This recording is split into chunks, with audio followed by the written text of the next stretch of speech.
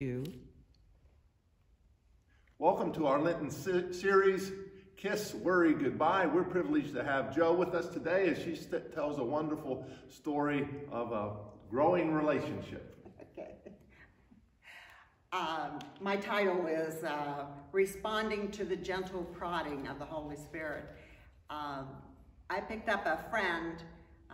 She was a roommate to my mom when my mom was in the nursing home, and visited her every day, every week for 10 years until COVID. And when COVID hit, it was different. And we learned to knock on windows and communicate through the windows. And one day she called and said, "They've moved me." And I said, "Where to?" And she said, "I don't know. They took everything away and I'm in a sanitized room." 2 weeks later, they moved me again. "Where are you?" "I'm in a different room. I don't know where." All right, so finally, about 2 weeks ago, the Holy Spirit said, "Go see Susan." And when I did, I went to the door and they said, "No visitors." I said, "I am her emergency person of contact. She has no family." So they went back, verified, came out. They said, "All right, go to the back of the building.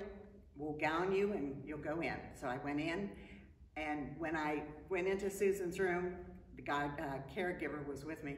I shook her shoulder because she wouldn't wake up. And when she did, she grabbed me with her arm and she said, "You're real?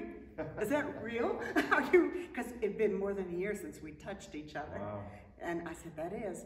And she said, and so we talked for 10 minutes. I said, "Okay, I'll see you when it's opportune." And I left.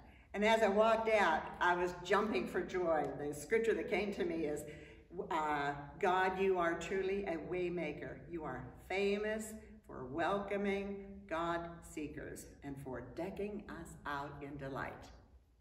On Monday, she called to say she turned the corner. She is now in her own room. She has her wheelchair back. She has her things back, and we could visit. And then we did.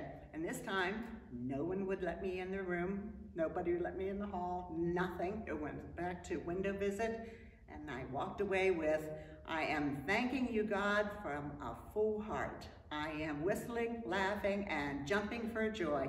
I'm singing your song of praise, O Lord Most High." Amen. Well, to help you whistle and sing, we're going to give you a kiss and a hug, COVID style. Yeah. So thank you very much, Jo, for sharing that wonderful story.